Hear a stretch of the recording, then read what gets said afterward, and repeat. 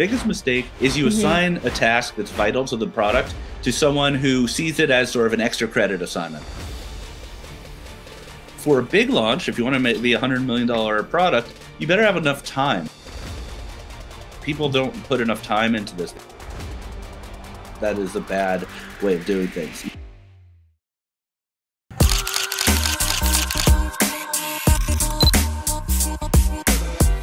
Hey guys, this is Dr. Nancy Lee, a director of product and featured in Forbes. I've helped 100 people land their dream PM job offer in FAANG companies, a unicorn startup, and continue to get promoted as a product leader.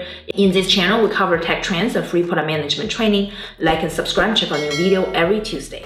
Let's talk regarding bigger companies first. Yeah, okay. So what's the process of launching a 100 million product, and why launching product is the hardest product management lifecycle? It's from the top first, the larger ones. Yeah, sure. So at a larger company, usually it's a team that is jointly owned by the product manager, who faces inward mostly, and the product marketer, who faces outward. And and they will be the heads of the team, and then they'll bring together sort of a smattering of people from different groups: sales, service, documentation, legal, finance, all those sort of things.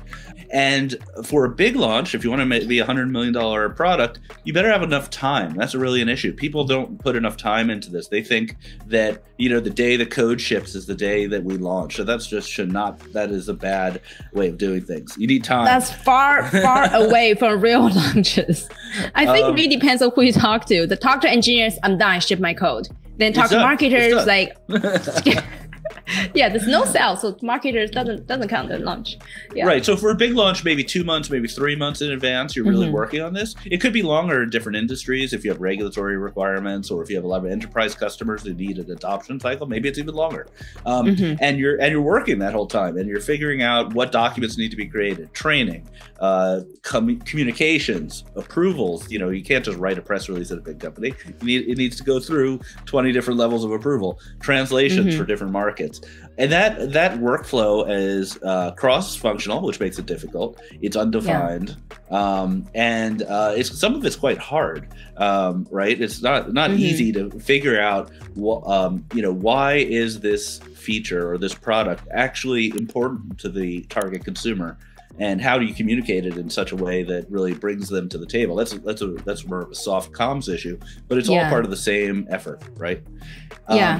Especially when you mention this, different company have different process and different people involved. And actually, I speak to my own pain point. And 2 years ago, I helped Verizon to launch the first 5G edge computing product in collaboration with AWS and Azure.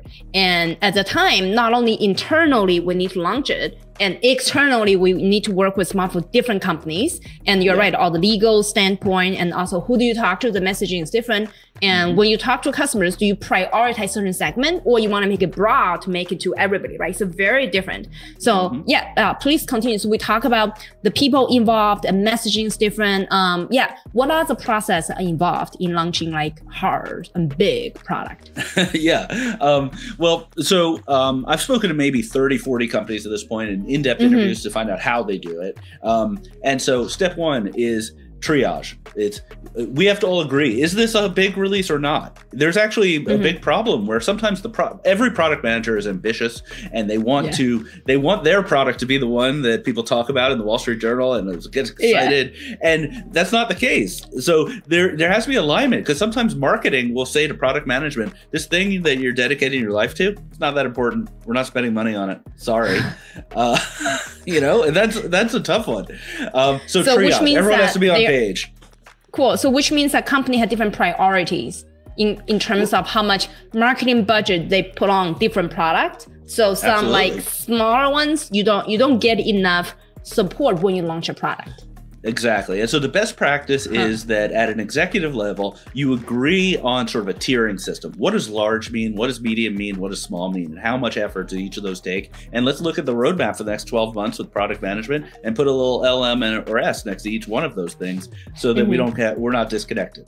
So that's step one. Step two, create the team. I already talked about that. It's always cross-functional, and you need people who have the time and effort to do things. The biggest mistake, especially at more of a small, medium-sized company, is you assign a task that's vital to the product launch to someone who sees it as sort of an extra credit assignment. Like some support guy or girl is given the job of writing the release notes for the documentation center, and they have a real job. They're just doing it because, like, hey, that's fun. I'll do that. But why need to have the time. Well, because sometimes you don't have a dedicated person. Maybe there isn't, like, sales training would be another example. Not every company has a dedicated L&D, learning and development team. And so you need to train the sales force. Who's going to do it, right? So very often someone will raise their hand, some ambitious younger person will say, oh, I'm in sales. I'll do the sales training. No, they need to have the resources necessary to do the job.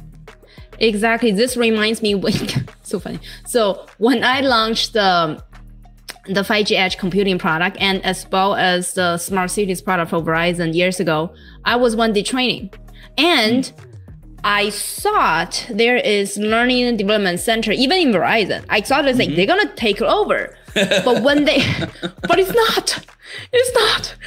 They took it over after it's really mature. Right. After it's very, very mature, they know everything about messaging. But at very beginning, when we need to sell to, let's say, a few beta customers, and I train my sales guys. Yes, I need training. I see, and then nobody teach me how to train sales guys. I just figure out myself. Yeah, that's right. That's right. And sales is actually a big pain point in this whole process, because sales has its own momentum. You know, salespeople are also ambitious. They want to make their number. They want to sell things.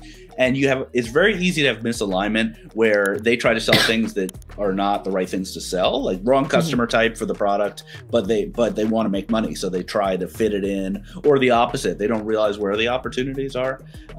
So the go-to-market process needs to really work through some of these nuances. And unfortunately, it very often is that either product marketer person or product manager who has to do the legwork to figure out what the mechanisms are that will make sales successful, because sales leadership may not really be staffed or operate that way.